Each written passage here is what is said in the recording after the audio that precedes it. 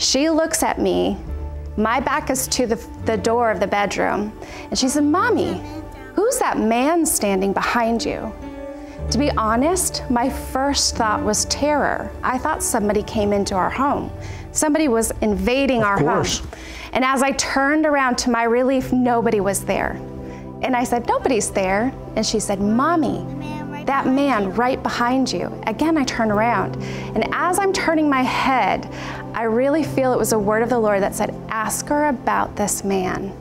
What does this man look like? Who is he? So I turned around and I said, is that man still there? And she said, yes. And I said, is he good or is he bad?